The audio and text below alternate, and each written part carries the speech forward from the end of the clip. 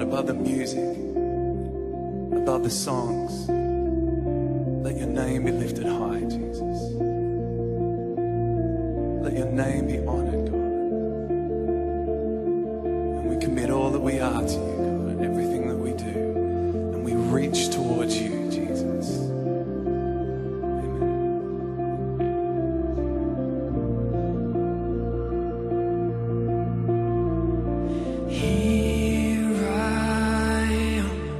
Down on my knees again, surrendering all, surrendering all, and find me here, Lord, as you draw me near. I'm desperate for you, I'm desperate for you. I surrender.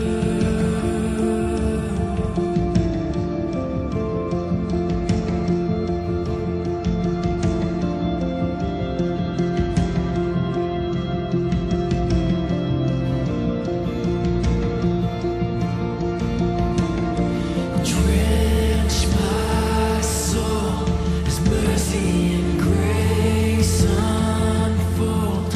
I hunger and thirst.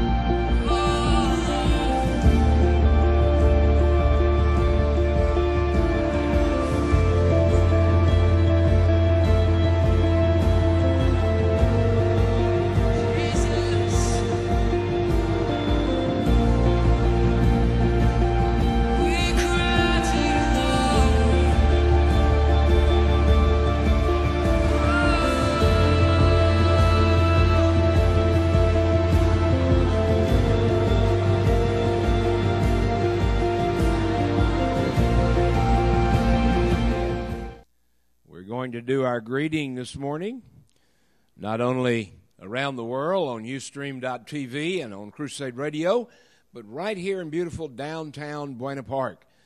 They refer to this area as the center of the Southland. We are in Southern California.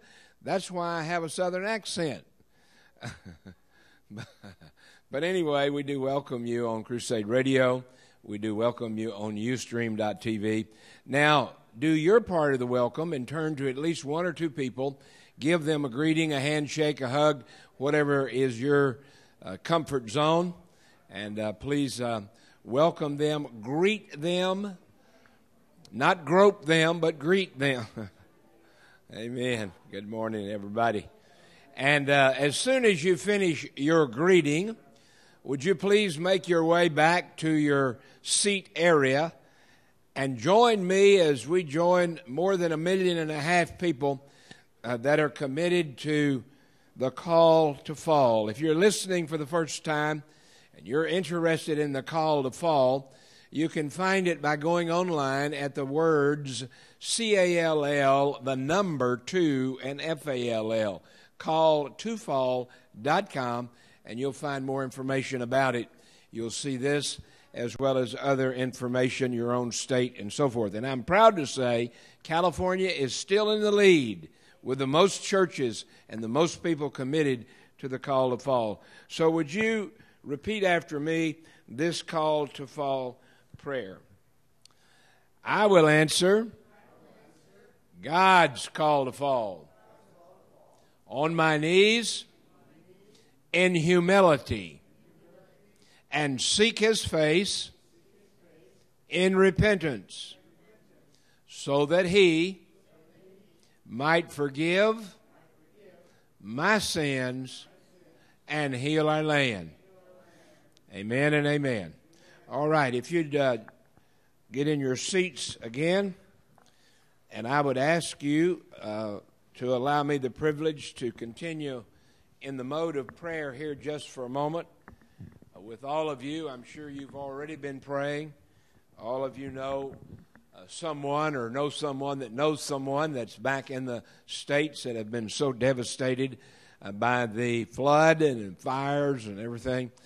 The death rate keeps going up. I heard on the radio today there was one more.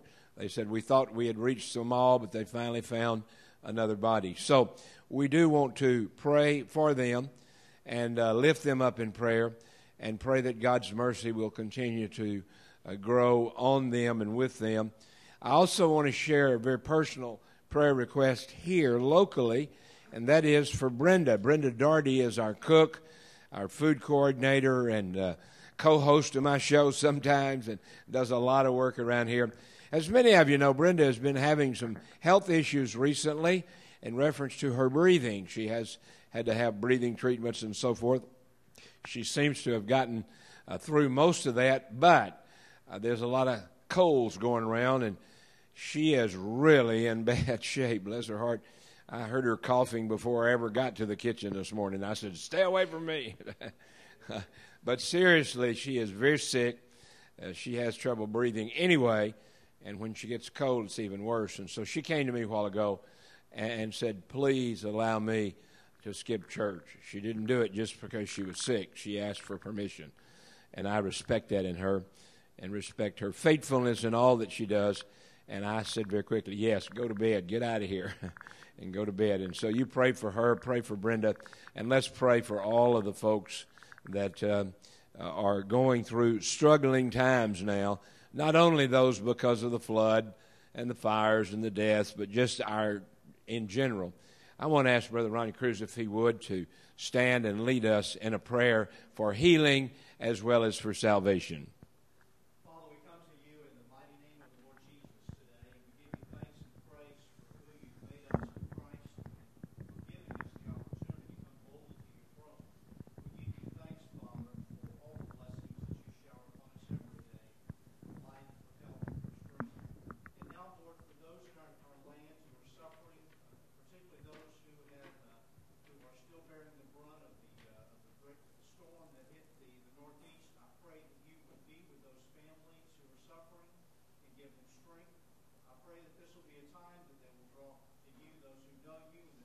have not trusted you will come to know the Lord Jesus during this time.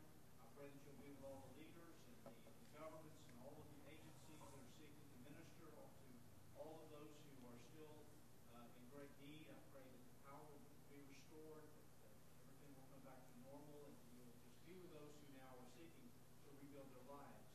And now, Father, there are many needs represented here in this place. I pray for pastor this morning. I pray for those who are involved in music and blessing every part of the service. I pray especially now for Brenda today, that you would touch her. I pray that you give healing now and strength to each one now. Meet each need, Father, and bless and have your way during this hour. And we'll thank you and praise you. In Jesus' name, amen. Amen. Thank you so much. It is our privilege now to worship the Lord, for he is worthy to be worshiped. Mrs. Drake is going to the piano, and Brother Paul's coming to the platform. They are our leaders, and we want to follow them. And just remember, if I see you sitting out there and your lips aren't moving, I might come to you with a microphone and ask you to do a solo. Now, if you would like to be in the choir, make your way up here with the other choir members. And by the way, we have just a few seats left, and we want you to come and be a part of the choir. And we thank the Lord for these that come faithfully and be a part of it, and we would encourage you to do the same thing.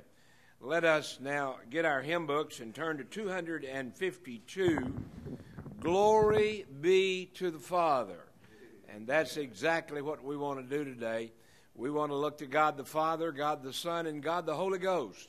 And we want to look to him at this time, not only for our nation and not only for the troubles around the world, but for the good things that are happening. The babies are being born, people getting married, people starting businesses, all the good stuff, and we pray for them as well. And let us, whether it's good, bad, or indifferent that happens, let us indeed say, glory be to the Father. Brother Paul, lead us, please. I'm going to ask you to stand this morning as we do this. Yes, we've had an invocation, but we're going to sing one. We're going to sing an invocation of praise. Amen. Glory be to the Father. Oh, hallelujah. The three in one. He is our Redeemer. He is our victor. He is our conqueror. And he is our leader. Let's sing it and worship to him today. Note, please. Glory be to the Father, and to the Son, and to the Holy Ghost, as it was in the beginning, it now and ever shall be, world without end. Amen. Sing it one more time.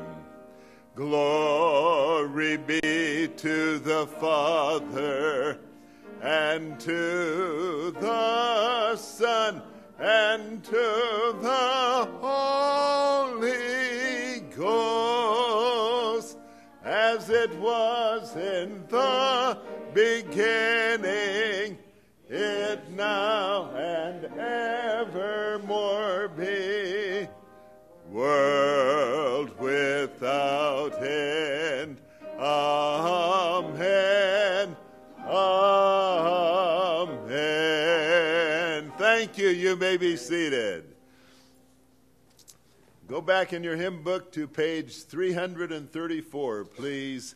We are going to praise the Lord this morning. And as I told Pastor, as we come into one of the most important weeks and seasons of our entire nation's history, we are going to sing about our country as well.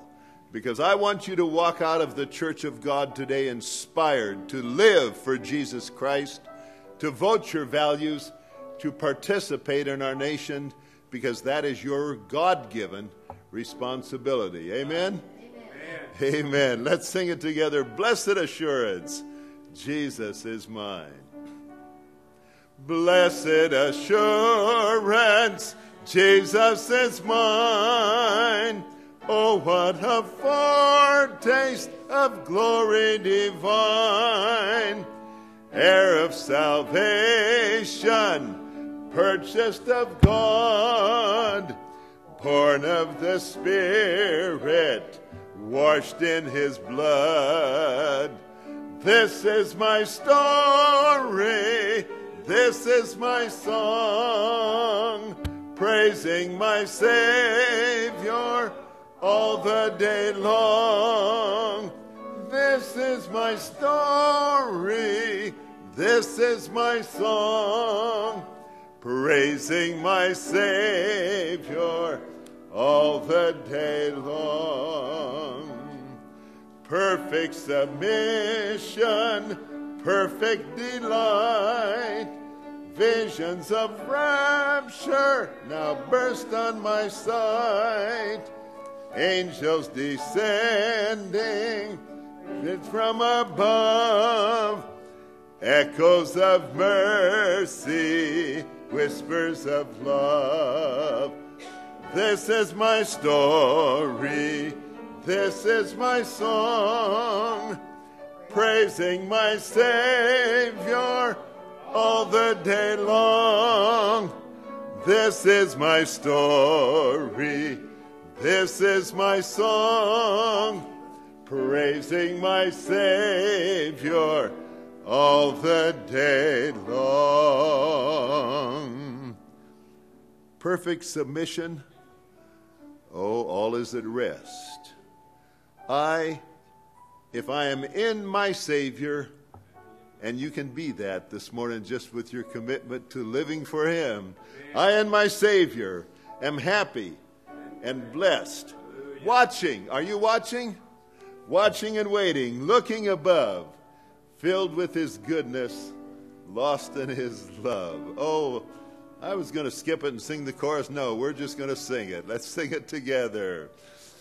Perfect submission, all is at rest. I in my Savior am happy and blessed. Watching and waiting, looking above, filled with his goodness, lost in his love. This is my story, this is my song, praising my Savior all the day long. This is my story, this is my song, praising my Savior all the day long. Amen. Amen. Amen. We're going to sing My Country 'Tis of Thee in just a moment, but before we do, I want to just remind myself and you that as we sing these words, they're really our words, but they're inspired by the Holy Spirit of God, to the songwriters and the music. And I want to remind you that as we look back over what is going on in the East and all over the world, literally, what a blessed assurance some of those folks have because they knew Jesus Christ as their Lord and their Savior. We don't know who did or who did not, but we know this. There'll be some folks walking in heaven that came to know Jesus maybe just days or hours before their death there in those floods. And so we do want to say blessed assurance, and I'm glad I've got my assurance. We hear a lot on the radio and the television talking about insurance, that they were trying to look at this one place where many homes were burned. They were flooded and then burned, and insurance companies are trying to figure out what to do. One of the things I noticed on the secular media, though, is that they sort of surprisingly and maybe almost condescending said, the insurance companies still call these circumstances an act of God. An act of God. Would be to God we'd understand God's still on his throne. Amen. Would be to God my friend who's been in a wheelchair for 35 years. 35 years ago he went out one night and got drunk. Ran off of a mountain in Virginia and broke his neck. Promised God that night, if you'll let me live, Lord, I'll serve you. That was 35 years ago. He's been confined to a wheelchair, but he still serves God. I say that to simply say, Brother Tony Wright there in Virginia, when we talk about these things, when we talked about Katrina, when we talked about the California fires and the mudslides, Tony said, I'm sick and tired of hearing people say it's all because of Mother Nature. And he said it ain't Mother Nature. Amen. It's Father God. Hallelujah. It's Father God. And let us indeed know that we have the assurance. I hope you have the assurance. We don't know when the big earthquake's going to come. We don't know what's going to happen.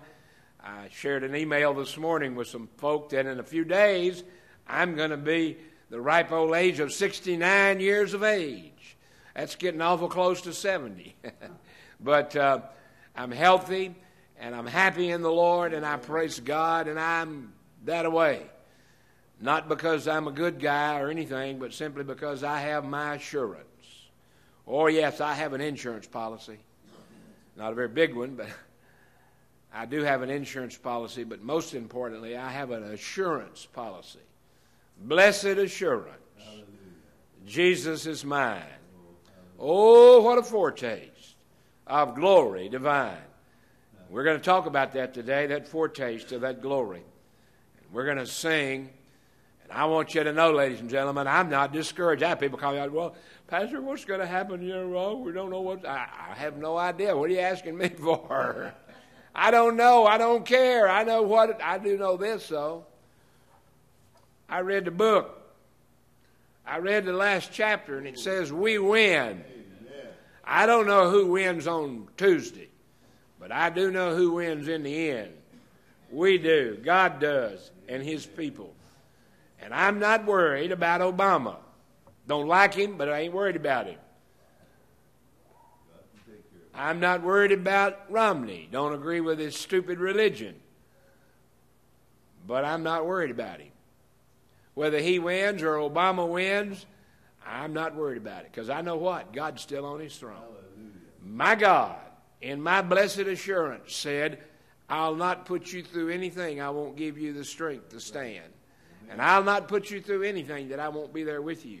I don't know what we're all going to have to go through in light of the political structure that we have or may have or whatever. But I know this. It's me and God. Brother, it's God and me. I told a guy I met him one time, he wrote a country western song, said, me and Jesus got our own thing going. And it was sort of a cute song. It talked about serving the Lord and so forth. And he asked me, he said, you're a preacher. What do you think about my new song? I said, I like it. But, he said, I figured there'd be a but there somewhere. I said, but you need to change the words. It ain't me and Jesus. It's Jesus and me. He said, well, I thought about that, but it didn't work right in the song. And I said, well, as long as you know it ain't me and Jesus, it's Jesus and me, that's the most important part. Let's worship the Lord and let's thank God for our country as we sing about it. Brother Paul, excuse me.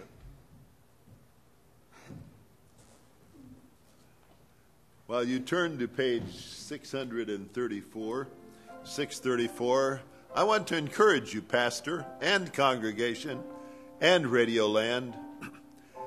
I shared a banquet table with a lady last night. This lady I've known her for many, many years, and she is deaf, 99%. And she signs, but she speaks so very clearly. I asked her, I said, when did you lose your hearing? And she said, when I gave birth to my now 21-year-old daughter. Something happened and she lost her hearing. She was, but at that time she was in a wheelchair. And she went to a deaf convention, and the pastor that was preaching, at the close of the service, they had a prayer line and asked people, the first day I walked into this sanctuary, I walked by this communion table, and I looked and I saw this bottle there. And I said, Pastor, that looks like a bottle for anointing oil. He said, that's what it is. He's been accused of all kinds of things, being Baptist-costal and a few other things because of that. But he takes God at his word, and when God says, if you ask, if you pray in my name, if you seek my face, I will do, I will act. And long story short, this pastor, after he'd prayed for a number of people, walked over to this lady sitting in a wheelchair. He said, "Sister, give me your hand." She wasn't feeling good. She wanted something done, but he said, "Give me your hand." And she had argued with herself about being rolled up there to be prayed for something respiratory or something else. And so she took her hand and put it in his, and he said, "Get up and walk." She said, "What?" He said, "Get up and walk." She stood up, her legs felt like jello and wiggled a little bit, and then all of a sudden they were full of strength, and she walked. She didn't tell me she danced, but if I'd have been in her shoes, I probably would have. I'd have done something nuts. But she walked, and she has never been in the wheelchair since. God is still on the throne. He can take care of America. He can take care of the world. He can take care of all the radicalism that's going on and the junk that some people are trying to do. So I will stop that statement right there and say, let's sing. My country, 'tis of thee. Yes. Sweet land of liberty. Hallelujah. We have liberty in Jesus Christ our Lord because he has set us free from the bonds of sin and death. Amen? Amen. Amen. My country, 'tis of thee, sweet land of liberty, of thee I sing. Land where my fathers died, land of the pilgrim's pride, from every mountainside let freedom ring. My native country, thee, land of the noble free, thy name I love. I love thy rocks and rills, thy woods and templed hills. My heart with rapture fills, like that above. Let's go to the fourth verse, please. Our fathers, God, to thee, author of liberty, to thee we sing. Long may our land be bright with freedom's holy light. Protect us by thy might, great God, our King. Amen. All right, now, Brother Paul, I'm going to go ahead and dismiss the choir. Yes. Brother Paul's going to share a song that I hope you'll listen to. Not necessarily just to him, but you'll listen to the words of the song, and you'll let these words be your words back to Almighty God. And whatever we face in the days ahead, we need to pray. But we need to understand, this is my country. And I'm going to pray. Some people say you're always talking about you don't like Obama, this kind of thing. And a guy asked me that this week, and he asked me, why don't I pray for Obama? I said, I do. Amen. Every day. Amen. Every day. And I asked him, I said, do you pray for him every day? Well, I try to pray for him quite often. I said, then don't criticize me. I disagree with him, but I pray for him every day. You know why? Because the book says I'm supposed to. I don't like it, but I do it because the book says do it. This is our country. This is my country. I want it back, amen. And I'm going to get it back. We're going to get it back. One way or the other, we'll get it back. God will give it back. This is my country. Let us listen as we hear Brother Paul share this song with us.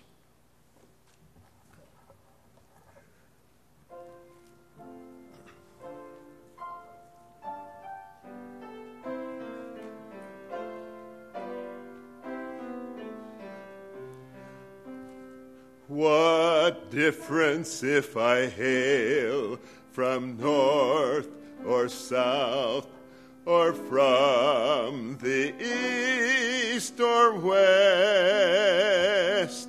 My heart is filled with love for all of these. I only know I swell with pride, for deep within my breast I thrill to see, oh glory, paint the breeze. This is my country, land of my birth. This is my country, grandest on earth. I pledge thee my allegiance, America the bold, for this is my country to have and to hold. With hand upon my heart, I thank the Lord for this my native land, for all the love is here within her gates. My soul is rooted deeply in the soil on which I stand, for these are mine, my own United States. If you know it, sing it with me. This is my country, land of my choice. This is my country. This is my, hear my proud voice. Hear my proud voice. I pledge thee my allegiance, America the bold, for this is my country to have and to hold. Amen. Amen. Thank you, brother. God bless you. Thank you, thank you, thank you. This is my country. I am proud to be an American. And I want you to be as well. And I want to remind you of some announcements. On Monday the 12th, coming pretty quickly, we will be here all day. That's Monday. We'll start about 9 o'clock. We're going to have some other singers and some people coming, and we're going to be celebrating, and we're going to be honoring. How many veterans do we have? Would you stand, please? Stand up, veteran, if you're a military veteran. 1, 2, 3. Anybody else? Thank you. You may be seated. That day will be the Congressional Prayer Conference of Washington, D.C.'s second annual honoring of our veterans. Last year we did it at Knott's Berry Farm at the Independence Hall.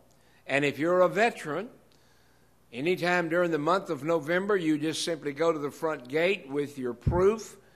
Those of you that are in the military know probably your DD-214, your paperwork, something that shows you were in the military, and that's a ticket to Knott's Berry Farm. You can get in any time during the month, and they'll honor you by allowing you to come in. And you can take one guest with you as well as they've agreed to allow you to purchase up to 6 discount tickets. Now, you'll have to work with them on that. I don't know how much the discount is, but it's considerable and very reasonable.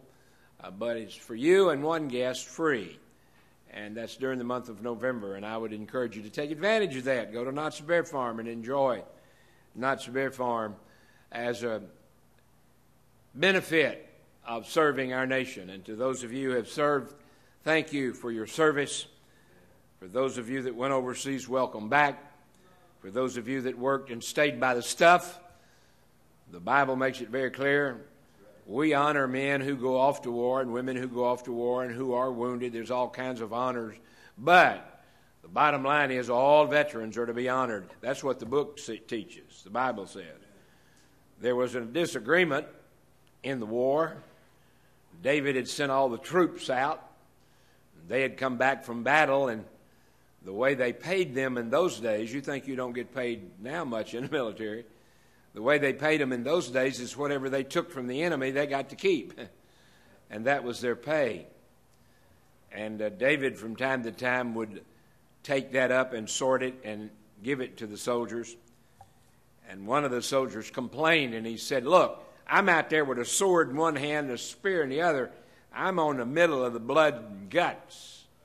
I think I ought to be paid more than the person who is just back here staying by the stuff. David said no. The fact that that person is staying by the stuff means you can stay alive longer out there in the field. So the people who stay by the stuff get paid as much as those who literally go down in battle. And that's the way it ought to be. And I like that analogy because Jesus says we're at war. We're soldiers of the cross. And we're at war. Some of us are out there in the battlefield. Some of us don't get to go to the battlefield as often as we would like. I was invited to a battlefield just today, and I said I can't come. I got too many other things going. Can't be at every battle. And I'm sorry I won't be there. But I said I'll stay by the stuff. Tell me when you're going to be there, and I'll pray. Tell me how long you're going to be there, and I'll pray through. We are praying through on several avenues and several fronts. And I coined that other little phrase, boots on the ground or prayer in the air. I can't be boots on the ground every time I want to be, but I can always be prayer in the air. Amen? I can always be air support. This week we were going through some more stuff at the house, and I came across a book that my wife had ordered for me before she passed away, and it was about aircraft carriers. And, of course, I served on a carrier, and it has a CD in it, and Brother Jaime is also likes Navy and aircraft carriers, and so I passed that along to him, but I told him I'm sort of an Indian giver. I want to give it to you, but I want to get it back. Not totally, but he's going to be working. There's a DVD there with some beautiful pictures of some of our beautiful American aircraft carriers. I'm hoping the Kitty Hawk is on there, but if it's not, there'll be one that'll look just like the Kitty Hawk. And so we'll be seeing some of that. Jaime will be working that in some of our previews. I want to remind all of you listening and watching that we're not doing just a 1-hour show now every day, Monday through Friday at 9 and 5. We do 2-hour shows. The first hour is all presentation, inspiration, illustrations from the Word of God and from our military and from a lot of things. That's for the first hour. And then I come on live and do 1-hour live show as well. And we praise the Lord for that. And we would encourage you. Now, if you have your Bibles, the Bible says we're at war. The weapon of their warfare was a sword. In fact, Jesus, sometimes somebody says, what do you think about the Second Right Amendment? What do you think about the right to possess and own weapons? I said, well, it's in the book. It's in the Bible. They didn't have .357 Magnums and 9mm and those kind of things in those days, but they did have swords. And Jesus, not a disciple, but Jesus said to the disciples, do you have a weapon? And they said, no, Lord. They had probably been listening to TV or radio that said Christians ought not be armed. But they said, no, Lord, we don't have a sword. We don't have a weapon. Jesus said, then here I'll tell you what. Most of you have a coat and a cloak. The coat's absolutely necessary. The cloak is only necessary when it really gets cold. And he said, if you don't have a sword to defend yourself and for battle, I suggest you sell your cloak and get the money for it and then go buy you a sword. Jesus said disciples ought to be armed. And I'm here to tell you today you ought to be armed. Not talking about a gun or whatever, but I'm talking about as a soldier of the cross, you need to be armed. This is our weapon of choice, a Holy Bible. And I want to say something to you. If you do not have one, Joe, would you please stand up? Turn around and face the audience. If you will get to him, with him, he will get you a Bible. He will get you a Bible. We have Bibles around here. You see Joe. We're going to make Joe the Bible man. So if you don't have a Bible, you see Joe and say, I want a Bible. And get a Bible from him. How many of you have your Bible with you in church? All right, several of you. Thank you. God bless you. The rest of you are going to be embarrassed next week when I ask you again, because I'm giving you a warning. Now I want to ask you, you need to have a sword. You ought not go to battle without a sword. Next week I'm going to ask you, do you have a Bible? Raise your Bible. And some of you are going to be embarrassed because you're going to forget. Well, see Joe and he'll help you get a Bible. So get a Bible from Brother Joe, the Bible man, and have a sword when you come to church. You ought not come to church without a sword. How many of you have ever turned around and went back home to get your wristwatch? Anybody? Well, you feel like you need your watch. I've made several round trips to go back and get my cell phone. Need that cell phone. Need that wristwatch. You need the Bible. Don't come to church without it, all right? Now, one other thing in reference to the Bible, I want to ask you to honor the Bible, because it is God's Word, by standing, please, as we read the Word of God from a very familiar portion of Scripture. Probably one of the most reproduced parts of the Bible in the history of the Bible, and that is the book of John. Many people reproduce this whole book and put it in one book form, the book of John, because it is such a pregnant book. Pregnant, when you see a pregnant woman, I saw a woman on the street yesterday, and I thought, and she was walking or waddling, and I said, my goodness, lady, you need to get home. She was very, I didn't say that to her, but I thought I could. She was very, very pregnant. And I was surprised that baby didn't get delivered while she was walking down the street. She was very, very pregnant.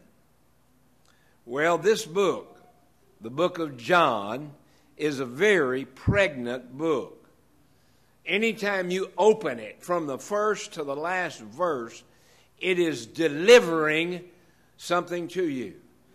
Start at the very beginning, and you'll see what I mean. John chapter 1, verse 1 says this, in Genesis. No, it says in the beginning. In the beginning was the Word. Now the Word is Jesus. The Word is the written Word. The Word is twofold.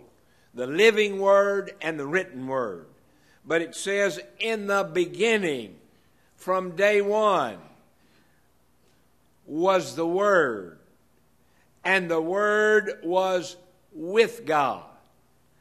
And the Word was God and is God. The same was in the beginning with God. All things were made by Him, and without Him not anything that was made was made. In Him was and is life. The life was the light of men. And the light shineth in darkness, and the darkness comprehended it not. Now, turn over with me to that very, again, famous portion of Scripture in chapter 3. Chapter 3, verse 16. Most of you could quote it. I can, but as soon as I say I do and don't have it in front of me, I'll mess it up. John 3:16. For God so loved the world that He gave His only begotten Son, that whosoever believeth in Him should not perish, but have everlasting life. For God sent not His Son in the world to condemn the world, but that the world through Him might be saved. He that believeth on Him is not condemned, But he that believeth not is condemned already, because he hath not believed in the name of the only begotten Son of God. And this is the condemnation, that light is come into the world, and men love darkness rather than light, because their deeds were evil. For every one that doeth evil hateth the light, neither cometh to the light, lest his deeds should be reproved. But he that doeth truth cometh to the light, and his deeds may be made manifest, that they are wrought in God. Thank you. You may be seated. Thank you for honoring the reading of God's Word. This is that very familiar John 3:16 portion, but I want us to revisit again. No matter how often we revisit the Bible, it's always fresh. And this particular verse is always even more fresh, in my opinion. He says, whosoever, and that's yousoever. That's anybody. Red and yellow, black and white. We sang in Vacation Bible School. Red and yellow, black and white. They're all precious in his sight. You see, whosoever, God so loved the world. He didn't love part of the world. He loved the whole world. And that's exactly what that word means. It means the whole world. The darkest of Africa, the lightest of America, and everywhere in between. God loves the whole world. And he loved them, and this is the greatest love ever expressed. God so loved all of us that he gave his only begotten Son, that whosoever believeth in him should not perish, but have everlasting life. When we deal with death like we have recently, and when we hear of people dying, not knowing why or when or what happened, the question always comes, I hope they went to heaven. I hope they were ready. And I agree with that. That's the first thoughts I have. On the other hand, the old devil will tell you and I, well, yeah, but you know, a loving God wouldn't send somebody to hell. God says, if you do not have the Son, you're already condemned. I didn't write that, folks. God did. God wrote that. God said, if you do not, for God loved the world so much, he that believeth on him is not condemned. And that's good news. But he that believeth not is condemned already, because he hath not believed in the name of the only begotten Son of God. Now, we must understand what that's talking about. And what that's talking about is simply this, that we are automatically already condemned if we have not come to Jesus. Now, some people don't like that. Some people that are agnostic and some people that don't believe don't like that because they don't think that's fair. Well, who ever told you life is going to be fair? Only the world will tell you that. Because it's not fair. When I think of the great flood, God warned everybody. Nobody listened. Then the floods came.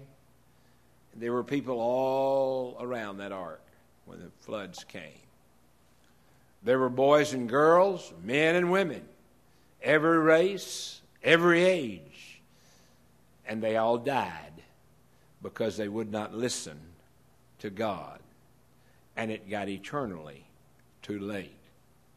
I hope here today, in a few moments, we're going to celebrate the Lord's Supper by partaking of the elements of the Lord's Supper and celebrating the fact that Jesus Christ died for the whole world. But only those who have received Jesus Christ as their personal Lord and Savior indeed have that eternal life. So I would ask you right now, bow your heads with me and close your eyes. If you're here today and you know that you have eternal life, That is, you know that you've acknowledged Jesus as God, and you know that you've invited Him to come into your heart and into your life. And if you do know that, and you've done that already, then you can quietly and silently rejoice and say, thank you, Lord, for saving my soul. Thank you, Lord, for making me whole. Thank you, Lord, for giving to me thy great salvation, so rich and free. But if you've never done that, and you know, you need to do it right now. You may be watching on television. You may be listening on the radio. You may be one of the 40 to 45 people here that hear my voice live. I want to give you an opportunity to do three things in your prayer. Number one, to acknowledge that Jesus is God.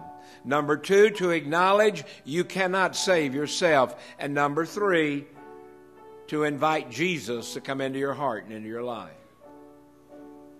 Now, if you're here today, watching on television, listening on the radio, or here in the congregation, and you would like to pray that prayer, I want you to indicate to God, yes, Lord, I'm going to pray that prayer. Would you just slip your hand up, please, and put it right back down? Slip your hand up and put it right back down. Thank you. If you were watching on television, I couldn't see your hand. Doesn't matter. What matters is you raise your hand to God. Now, if you raise your hand listening on the radio or television or here in the sanctuary, I want you to pray a simple prayer. Use your own language, use your own words, but something like this. You would say, I admit and I acknowledge that Jesus Christ is God. And I acknowledge that I cannot save myself. I can't be good enough. I can't do enough to save myself. And right now I ask, Lord Jesus, come into my heart and into my life and save me and make me your child. Let me say to you again, whether listening on the internet or here in the pew, if you prayed that prayer, at that very moment you became born again. At that very moment, Jesus came in your heart and in your life. Based on His promise, whosoever will may come. And you're whosoever, and you came. Father, we thank you for this day. We know, Lord, that you say in heaven there's a great, exciting party going on because one person came to know you as Lord and Savior on this day. We don't know how many others, but we know there's great celebration, you said, in heaven when one person comes to know Jesus as Lord. In Jesus' name we pray. Amen. I want to ask our ushers to come, take our offering for this morning, give you an opportunity to give to the ministry here at Southern Baptist Church. While they're doing that, I'm going to make a few announcements for you. Like I said, on the 12th, we're having our Honor the Veterans Day, so please come. Invite your friends to come. Anytime during the day, we'll be here. We'll be having great fellowship and fun, great food, and so we encourage you to come. Now, if you have a friend, a family member, or someone that's a veteran, and you would like to honor them, you'd like to make sure that they get a Warrior's Medal of Valor, you just contact me, and we'll work with you on that, okay? You can give them. They don't have to be here. Somebody has to be here to receive it. So it could be for your loved one or your friend or whatever. But you see me, we'll be glad to work that out for you. And also we want to encourage you that we continue to pray with us as our ministry expands into the Congressional Prayer Conference of Washington, D.C., into the telephonic prayer meeting that we have every day, and we praise the Lord for that. Praise God that He's going to continue. And the blue box up here is for the cross down in Branson. We're going to continue to raise that money, continue to get that together so that we can help build that cross down in Branson. And so may the Lord bless you as you give. Now, I want to ask our ushers to come back, and we're going to do our Lord's Supper celebration. I want to ask Brother Will if he would to begin by saying a prayer for the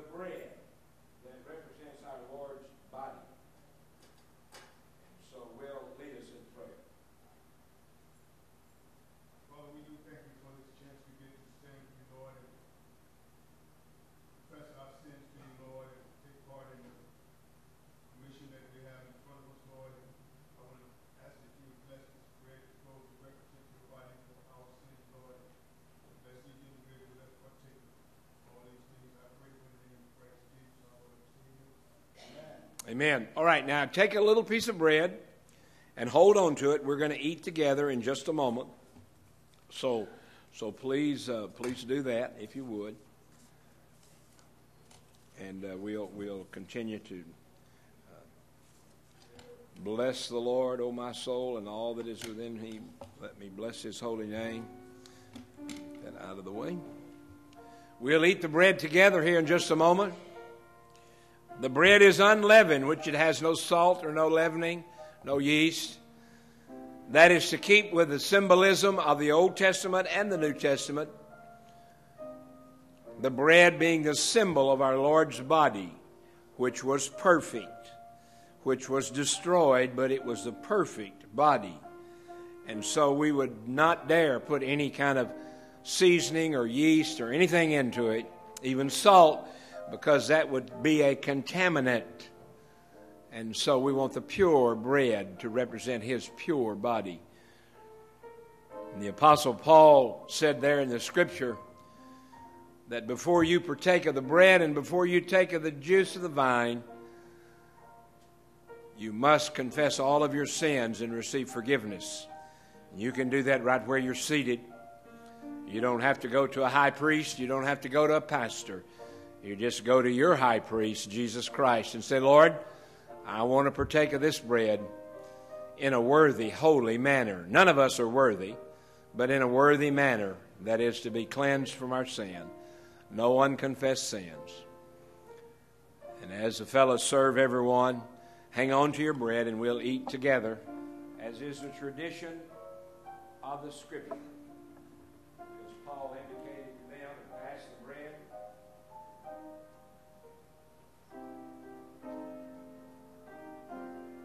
And he said, this bread is broken for you. The symbol of my body that was broken for your sins. Eat ye all of it.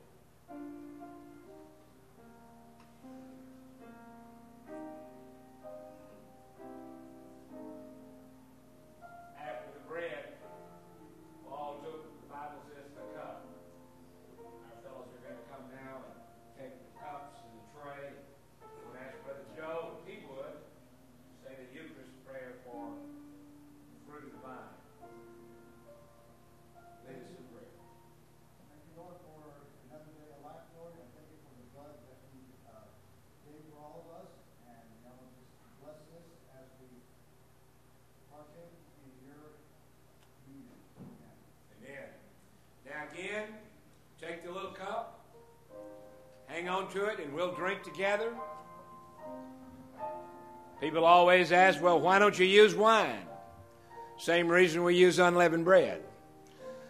Alcohol is a drug. Alcohol is a contaminant. And so to use an alcoholic wine is contrary to Scripture. People argue, well, they drank wine, they had wine at this, at the wedding feast and so on. Doesn't matter. You could argue that all day long. Bottom line is, why would you use something contaminated to represent the pure blood of our Lord and Savior, Jesus Christ?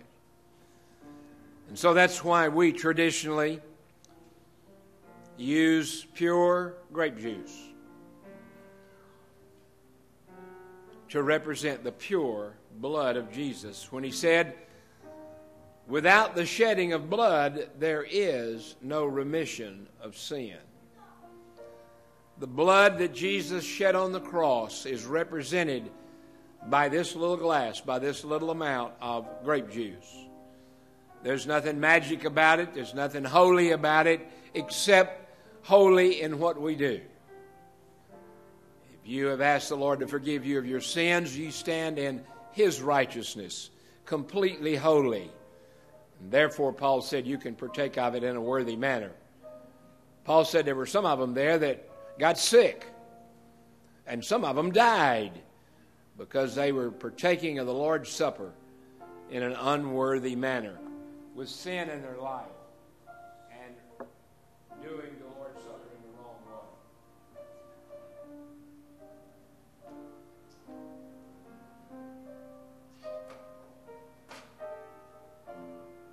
So as you remember the bread was his body, let us remember that this juice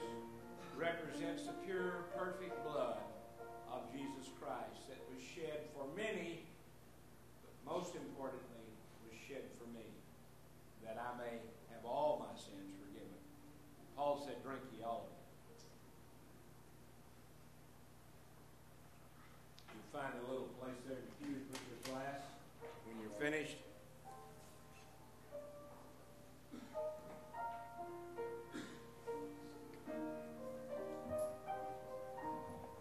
I want to ask us to do a hymn of invitation. After the Lord's Supper, the Bible said they sang a hymn and then went out. So, brother, lead us in a 321? 312 in the hymn book. And would you, as you put your glass away, please stand. I'll be here at the front to meet with you, to pray with you. These steps are the altar of this church in the sanctuary of the Holy of Holies. If you have something you need to take, you don't have to, but sometimes it's just good to go to a special place. Maybe during this song you'd come and kneel, take something personal, something special just before the Lord. I'll be here to meet with you, to pray with you. You don't have to come through me, but I'm here in case you need someone to talk to. Let us sing together, and you come if the Lord leads you. Softly and tenderly, Jesus is calling, calling for you and for me. See on the portals, he's waiting and watching, watching for you and for me. Come home, come home. Ye who are weary, come home. Earnestly, tenderly, Jesus is calling, calling, oh sinner, come home. Brother Paul Williams, Mrs. Drake, thank you for our music. Brother Paul, would you pronounce our benediction, please? O God, our help in ages past, our very present help in the time of trouble today. Lord, as we've heard your word again and challenged our hearts that there's only one way to come to you, Lord, we bring ourselves to you. We ask you to walk with each one of us this day. Go before us and let the Holy Spirit walk with us, that he may use us for your glory and help us to bring and witness and share your love with someone else. Go with us this day in Jesus' name. Amen. The Lord bless you.